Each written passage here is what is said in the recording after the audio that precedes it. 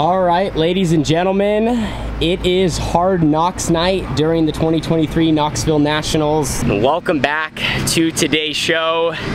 This is the night that nobody really wants to run, but we're also thankful that we have another opportunity and a second chance to lock into Saturday's finale. Basically how all this works with this event, you have your 2 preliminary nights, and after those, you accumulate points every time you're on track. They take the top 16 between the Wednesday and Thursday programs and lock them into the A main event. They also take the next 10 in points, so 26 total between the 2, and lock them into the B. So those guys are set for tomorrow. They do not compete tonight, and then everyone else runs today, which is Hard Knox night, because they were 27th in points and back, and you basically throw away your previous showing, you run today, and how you run today sets you up for tomorrow. So hopefully all that makes sense to you. The best word that I could use to describe today is cutthroat. We have a ton of cars in the pit area, a lot that have had speed all weekend, and maybe things just didn't work out. And long story short, we are all fighting for 4 spots, the top 4 in tonight's A main event, because they get a golden ticket into tomorrow's finale, and everyone else is going to be going home disappointed. Water truck just rolled by. Surface looks extremely wet. As we roll through today's episode, we're going to be talking more about the format and what's going to be happening, but I wanted to walk you into the infield, talk about our draw, because with this many cars, it's important, you know, where we drew in, and show you our pit spot. So we are pitted in the very back, along the back straightaway. Brought in all of our equipment, got the mule and the car. Being in this location in the infield means that we drew fairly late. Pulled an 82 pill. There's 77 cars tonight, and we are going to be in the second flight. But your pit spot is where you drew, which, like I said, being this far back means we were late. Done well all of Knoxville Nationals, going out early, getting prime track conditions, and today we might just see a completely different surface that we need to time trial on. Anyway, gotta get after it. Can't let a pill draw or something like that affect your night. Simply is what it is. There's nothing we can do about it. It's all luck of the draw, and we just gotta focus in, have the pit meeting soon, get some engine heat, and really work on getting some good hot laps to try to find where our speed is at, where we can be better, and then go rip off a solid time in qualifying.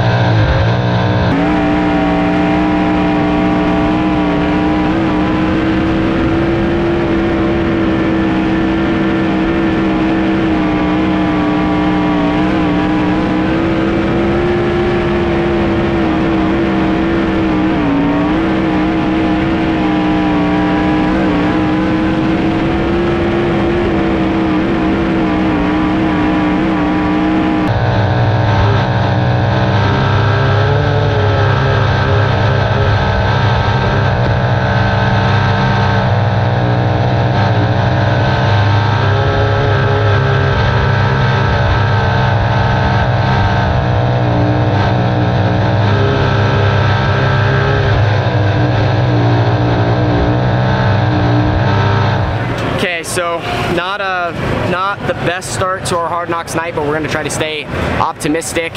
You needed to be in the top 12 in your flight, and we ended up 14th. So they split us into 2 groups. I think ours had like 37-ish cars, and we just missed that top 4 invert. Went out late with that draw, and I think the track fell off a little bit, but you know, guys were still laying down good enough times to put them in positions to be successful. The first car, Scott Boguski, he was like a 15.5, and then from there I think it was like 7s, 8s, and 9s. We ended up being a 16.0, so just a little bit off. Both my laps felt good. I think I just didn't get off of too well both times. It's almost like I got to the center, and I get to the center really well. The car, like I can guide it into the corner, got through 3 and 4 while doing the same thing, but 1 and 2 where it's just a little slick off, it's like I just lose the right rear and I'm down, and I'm just driving off of, you know, I'm driving away from the grip, and I'm just losing time as my wheels pick up for a second and just don't move forward. So yeah, I'm pretty sure off of 2 is where we lost our time. It's just so close, and that sucks. I mean, it's just, that's the difference. But all we can do now is go into a heat race, take it for what it's worth, and just make our car a little bit better. I don't think we're bad. We're now going to be in dirty air, and another opportunity to work on that part of our program as well, as that's been a little bit more difficult for us. But like I said, Hard Knox night's off to a start. We're going to have a heat race soon. So about to head out right now, just finishing up the final preparations. We start 5th here in this heat race. We have to run in the top 3 to transfer to tonight's main event. Seems like the surface is actually maybe, you know, one of the best heat race tracks of the week. You can kind of work the bottom, but you have to hit it. The middle's popping up here and there, and then there's a solid top side that it's now finally building some moisture with. Got to get going, got to get through the first corner. That's our goal. Everything past that will fall into, or you know, fall in its own way. All right, here we go. 8 laps of distance, top 3 cars will move on. TK bringing them down to the white line. The green is in the air. Tim Kading leading the field into turn number 2 as they sort them out back in the pack. Down the back straightaway now, they'll work toward the 3rd spot. Jamie Ball has it now. He'll look to the inside of Robbie Price for 2nd. Jamie Ball working the low side in the Renz Motorsports car number 4W. Good battle for the runner-up position now. Jamie Ball working the bottom, slides up across the nose of Robbie Price. He'll take the 2nd spot. Robbie back to the inside. Can't get there. He'll hold the 3rd position now as they race into turn number 4.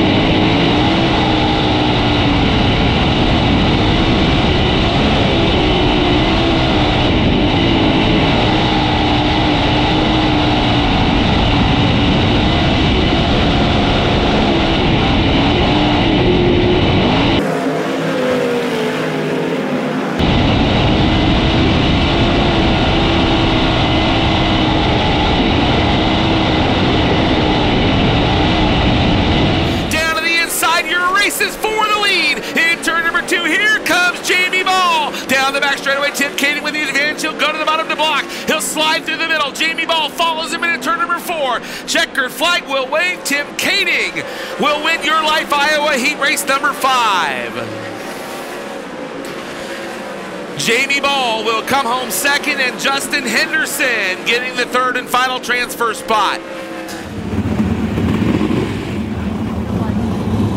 So just did our 8-lap heat race. Started 5th. It technically finished 5th. We crossed the line in 6th, but one of the cars that passed us jumped the start. You know, felt right now we're kind of in this spot where it's not like we come in and I'm like, man, the car's just terrible. Like we're you know, awful. We need to throw a 4-bar change at it, or you know, tune every single shock, start making clicks and this and that. I just feel really in the middle. Not great by any means, but I don't feel bad. It's almost like we're kind of close throwing the dart at the board. We're just not near the center yet, but we're kind of dancing around it. So we've been making changes, just trying to get the car to where it's, you know, better to drive, you know, easier to drive, more controllable, and then also to where I kind of can maneuver between the lanes. Down in 1 and 2, I really struggle to hit the bottom on exit, and down in 3 and 4, it's not as bad, but there is more grip. And then when I'm running the top, like I made up ground on one of the cars in front of me, but I just feel like my right rear kind of has to be on top of the grip, like almost has to be on top of what you need to lean on to make stick and plug the car through the corner. Otherwise, I don't feel like I'm going forward, and I have more wheel spin than I need. Unfortunately, with that, we're going to be in a B, see where we are going to start, and man, it's just intense. This is the final night. Everyone's trying to get every little bit, and we just got to get a little bit closer here to try to give ourselves a shot to get in the feature.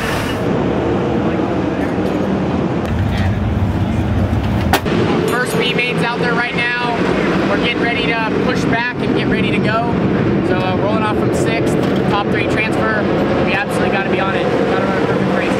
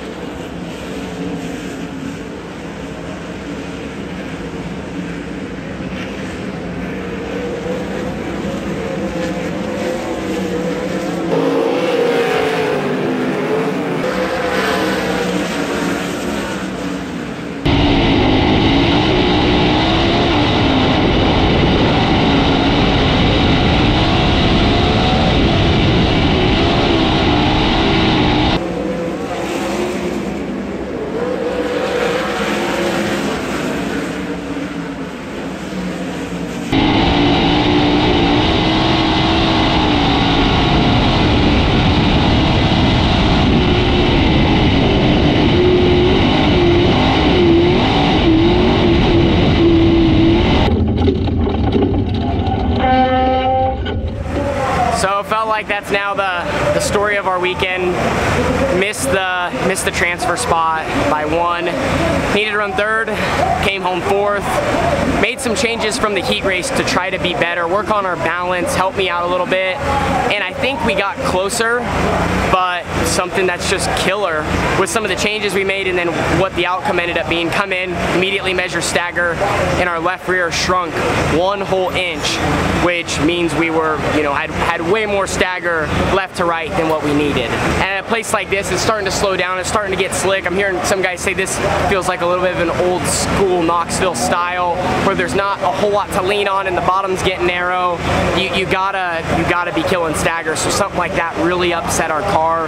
And it just is mainly like when you get at the end of the straightaway, the tires are up, you're going, and as I'm trying to hit my mark, it's just like the left rear scoots out from underneath me and it's not stable. And then it, and when you lose that momentum, it's huge. So now we're just cleaning some things up. That was the main issue, that all of a sudden we had our backs up against the wall. You don't know that in the moment watching the car go around, but you come in, you're like, oh, that's not right.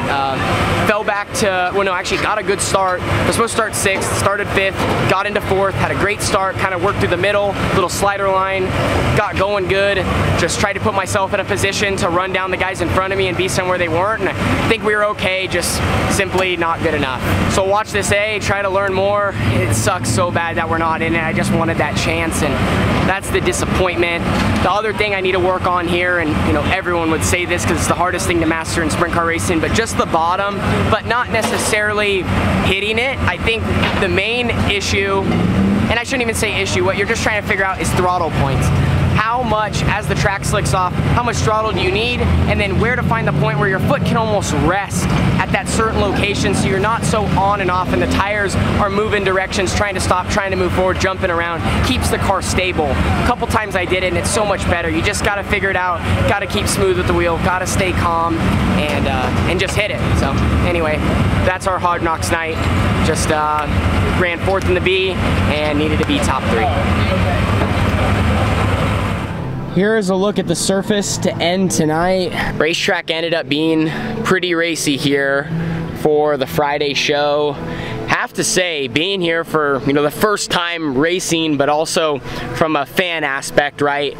Friday is just so intense, and I kind of like it. It'd be great to be locked in and getting to watch everyone else compete, but seeing 4 golden tickets, I call them, left, it was a battle all night long, and you could just feel it in the racing as guys were trying to make moves, trying to get every little bit to start farther up front in that A main event to try to have a good 25 laps and running those top 4 spots. Overall, we just have to be better with our car. And I think as we close things out, the word I would use is the little things. Little things with the car, the little things with my driving, a little here, a little there. At a place like Knoxville, that makes a big difference.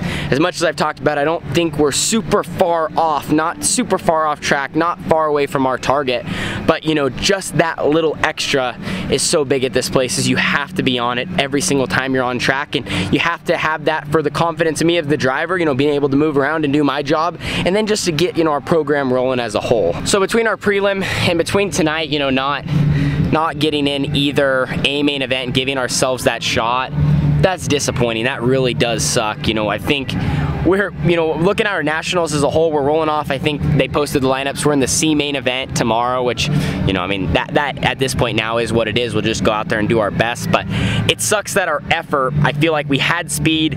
We did some things right. It just didn't all click together to where we could have had something way better and way closer to our goal of making the show. And unfortunately, that's just how it goes, and you kind of just have to accept that and remember that this is the biggest sprint car race in the country, and sometimes it goes your way and sometimes it doesn't.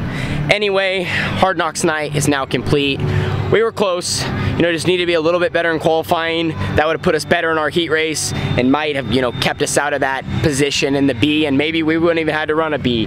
So like I said, it's just the little things, and we're gonna continue to work on that and try to finish our night out strong tomorrow. Overall, I wanna give a big, huge shout out to Shane DeWald Trucking, RTR Diesel Performance, Champion Car Wash, Landon Transport, D-Ray Designs, Veenendahl Trucking, Full Send Racing, Carson and Next Gen, Lafarge, ABC Powder Coating, Pit Stop USA, Canopy Country, Industry, Earth Environmental, and Fast 4 Media. Without them, we would not be here. Without my awesome crew, Skylar, Carly, my mom and dad, family, and some help from John Agan spinning the wrenches.